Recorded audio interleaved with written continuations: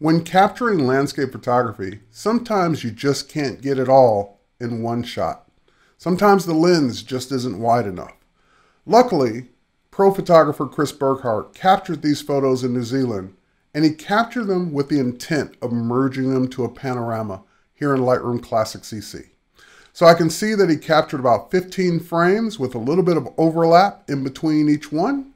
And now I can go ahead and select all 15, right click, and do a photo merge to panorama, which is also Control M on the keyboard. Now this will bring up a preview where you can choose your projection. So for example, cylindrical probably isn't what I want. That's going to kind of maybe wrap it around in a circle.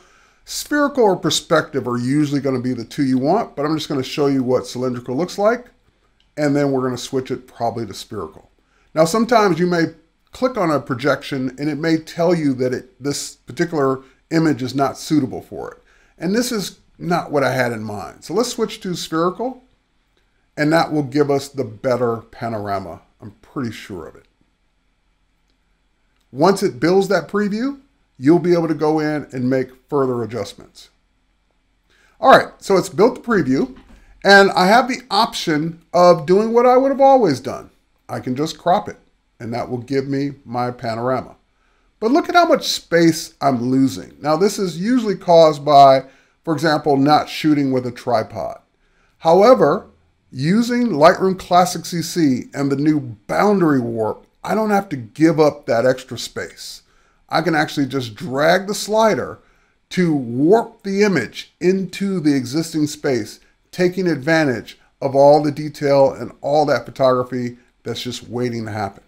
Now I'm going to go ahead and click Merge. And what that will do is start a background process where it merges a new panorama, a new raw file in the background, and places it in the same collection or folder that you were working from, right next to the original photos.